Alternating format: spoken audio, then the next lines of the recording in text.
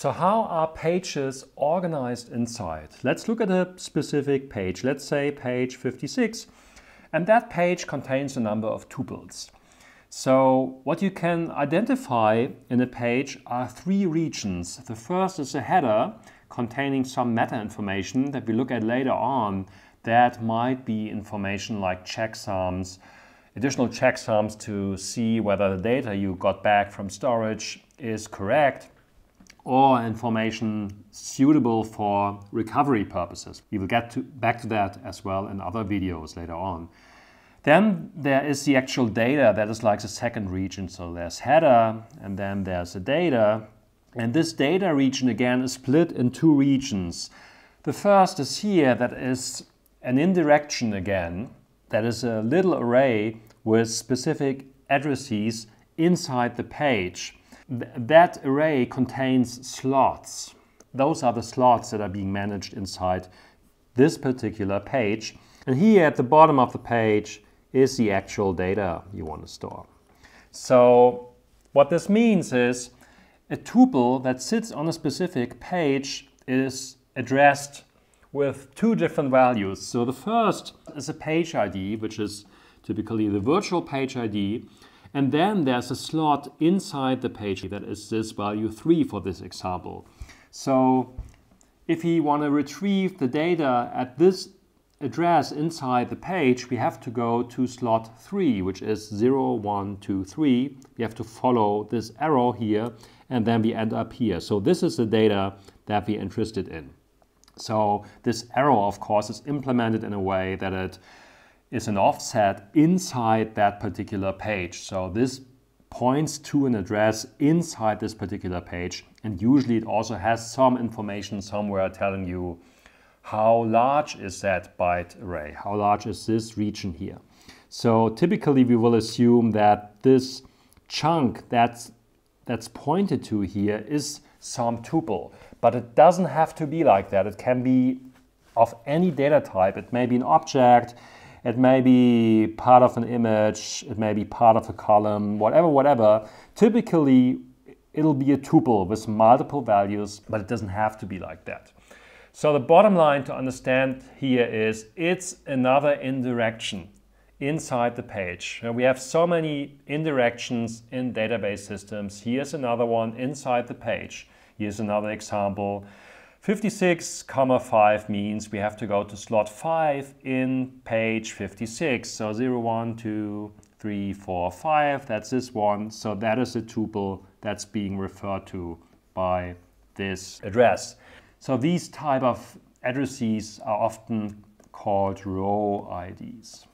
Again, keep in mind, yes, very often they point to tuples, they point to rows in a relation, but they don't have to. This indirection works for any type of chunk you want to store inside a page. So what is inside such a byte array, such a chunk, we don't have to talk about at this point in time actually. So what this allows you to do is you don't have to expose this address that is used inside to the outside world. In a slotted page, you can move around those chunks without changing the outside address. So for example, if we move this chunk inside the page to a different position, say we move it down here, then we don't have to change this address to the outside world. It's unchanged. That's a very nice feature.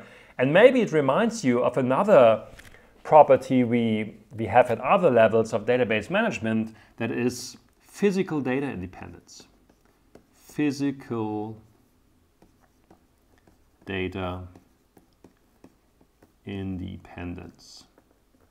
And here we also have some sort of physical data independence with respect to those addresses inside a page. We don't expose the offsets inside a page. We have these logical addresses.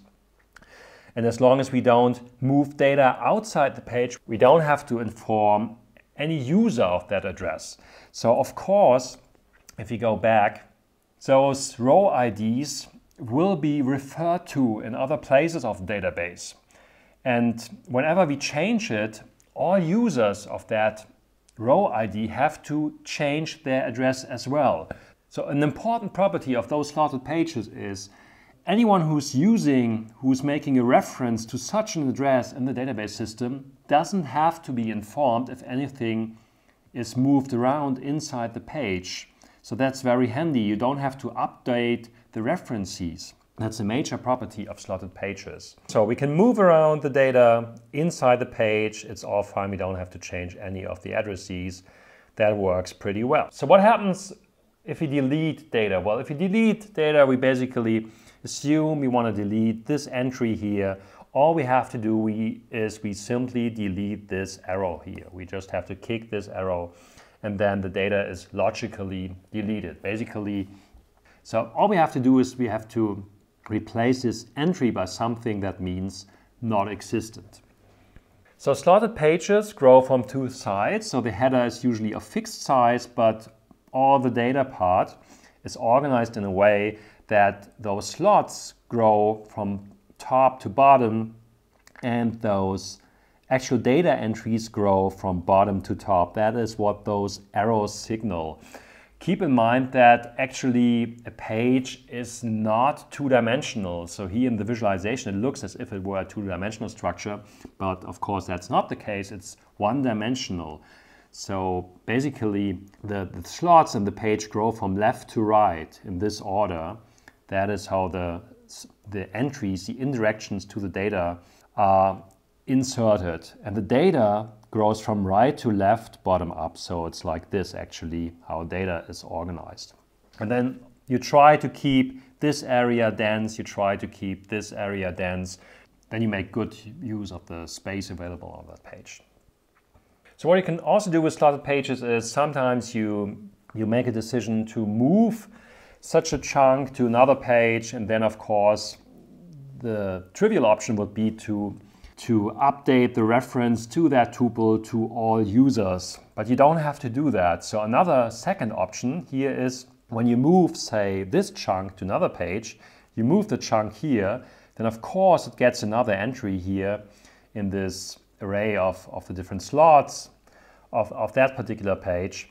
But then rather than removing this entry here, you can also insert a special tuple, and that's called a forward tuple-ID. So what this means is, if someone still has a reference of 56,2, so let's say that's used in some data structure or some index, then the index will eventually go to this slot. This is 56.2, but it won't find the actual data here. It will find another reference, another forward reference saying 42.3. So the actual data sits at page 42 in slot 3. So let's go there. Slot 3 points to this offset here, and here we have the actual data.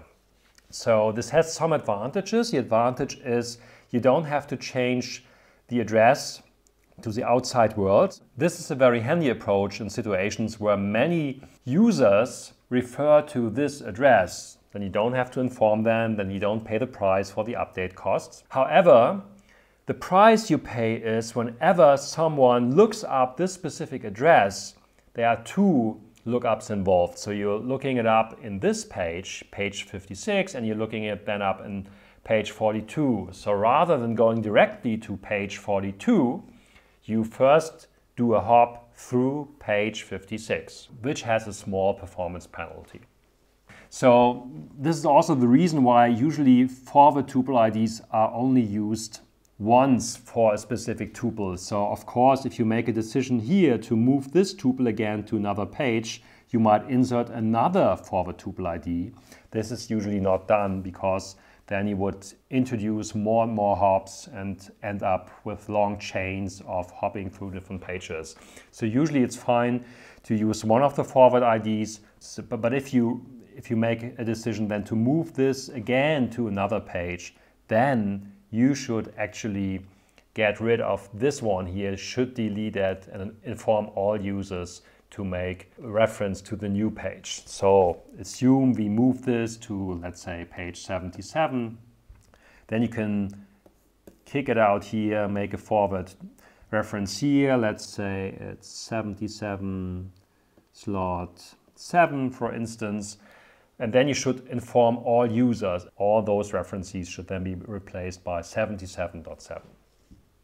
So, bottom line, slotted pages, very important to organize data inside a page.